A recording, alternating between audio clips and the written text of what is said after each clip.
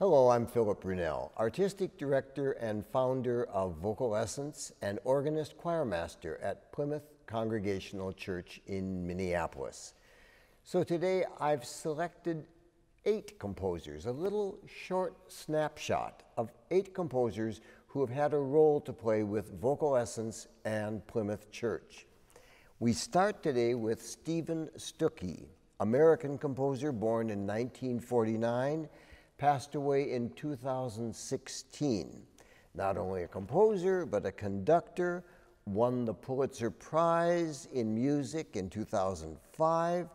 11 different orchestras in the USA have commissioned him, taught at Juilliard, at Eastman, at Berkeley, was resident composer at the Los Angeles Philharmonic for the longest tenure of any composer in any residential situation. He wrote a piece of music for the American Guild of Organists that we have performed here, a beautiful piece called The Kingdom of God in No Strange Land, a text by Francis Thompson. And it's wonderful a cappella writings. Here's the opening of The Kingdom of God.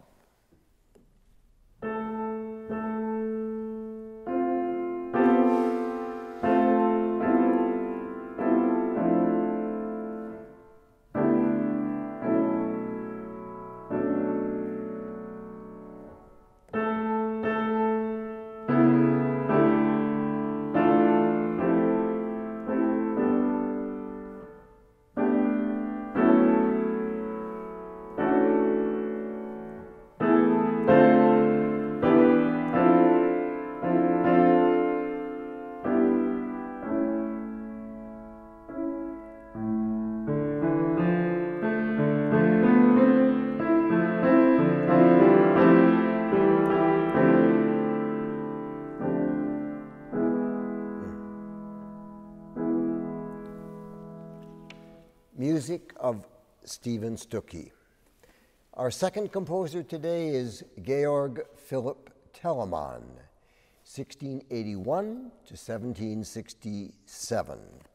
German composer, organist, a link from the Baroque to the early classical, prolific composer.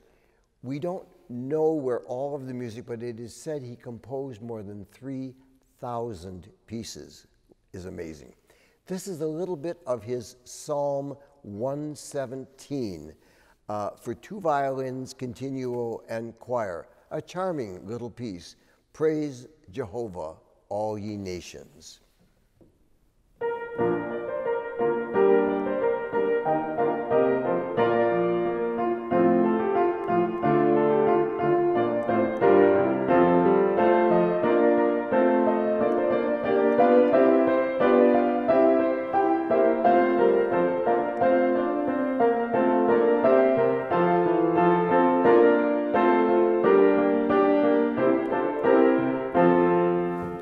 Telemann, wonderful, sprightly, delightful music.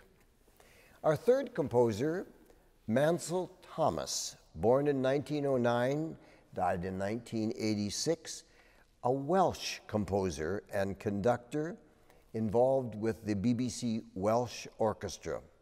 He was very fond of taking melodies from the Welsh tradition and writing choral arrangements. He also, of course, did a lot of chamber music, but here is a little piece for choir. It's called, in English, Early Dawn.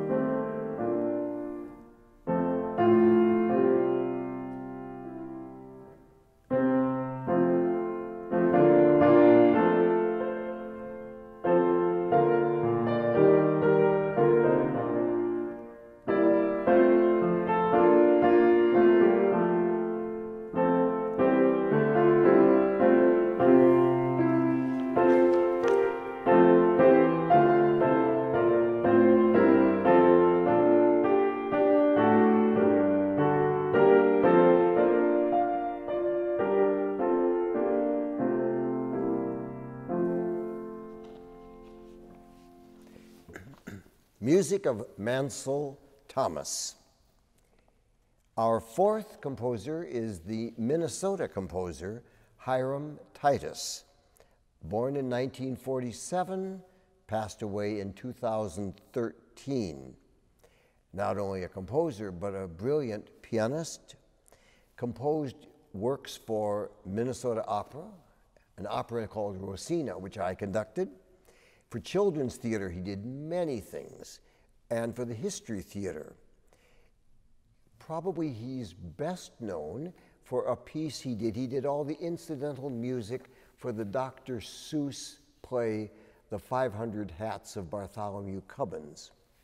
But he also wrote a wonderful piece for the church choir called Sing We Joyous for organ and choir. So here's the opening of that.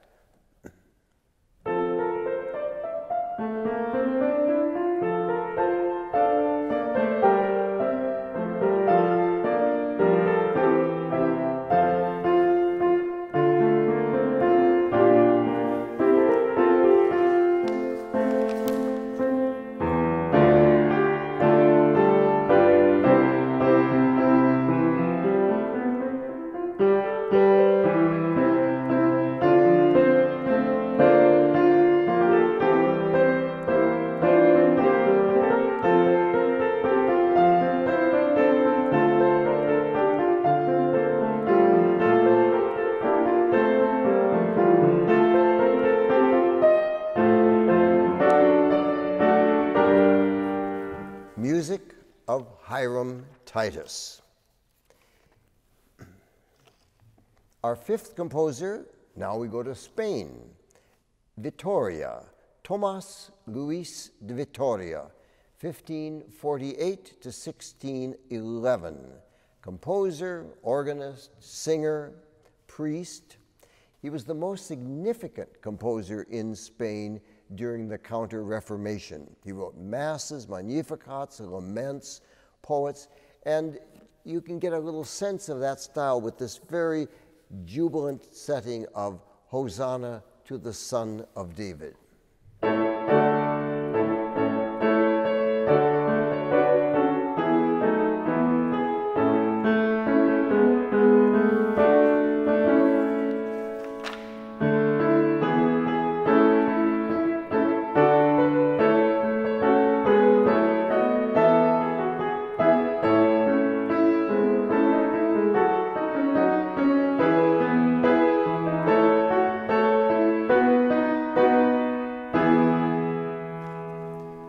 Music of Vitoria. Our sixth composer today, Charles Wood, 1866-1926, a composer from Ireland, though of course he also spent a lot of his life in England as a teacher and as an organist. He was the first director of music in Cambridge at the college Gonville and Caius, then was at the University of Cambridge. He's best known for having written 3 books on carols, which helped to revive the whole idea of singing carols. And certainly the one that I know you all know, which he found and brought back, was this old French carol.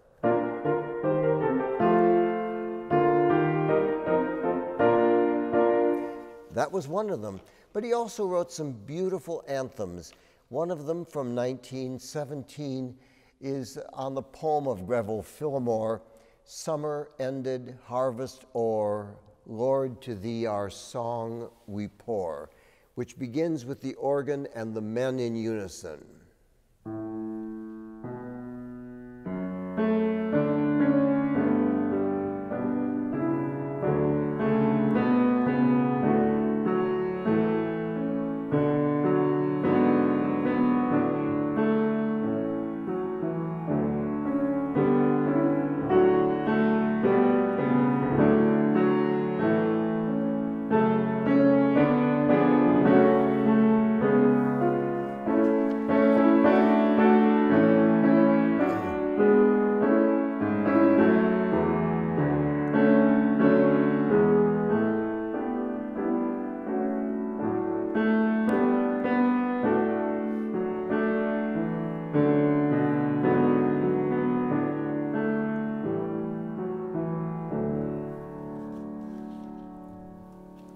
music of Charles Wood. Our seventh composer is the American James Woodman, born in 1957. Composer and organist, has written a number of organ works and choral works, some of them very humorous, and for the last 25 years has been the monastery organist in Cambridge, Massachusetts for the Society of St. John the Evangelist. He's written some lovely choral pieces, but just to give a little sense of the humor of him, here is an organ piece he wrote, and it is based on, you know, you take an old pop song and then you set it to organ, and somehow people think, what is that tune? It seems so familiar. I can't quite place it. Well, here it is for Christmas time.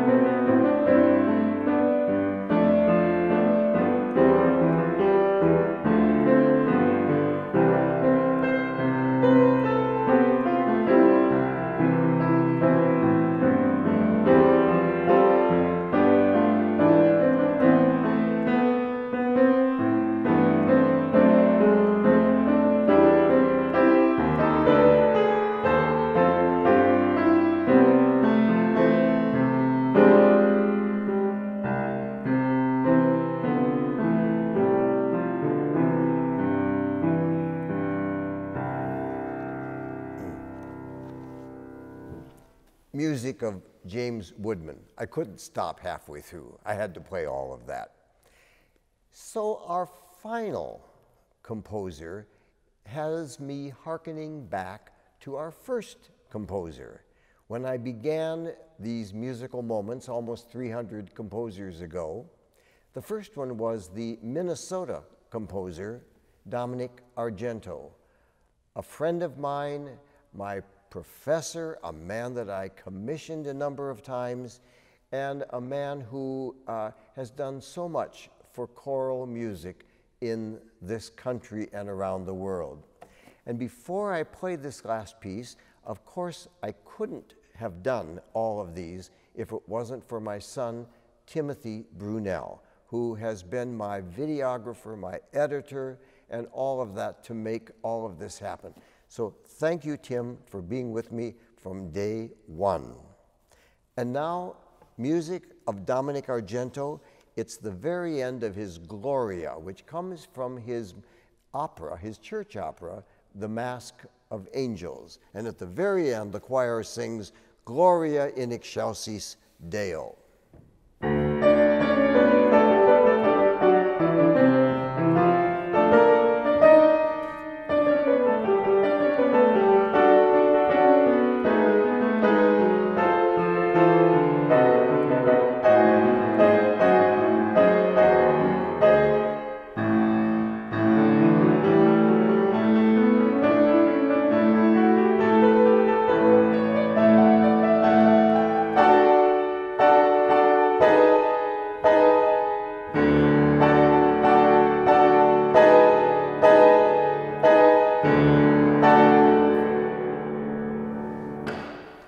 Have a wonderful day.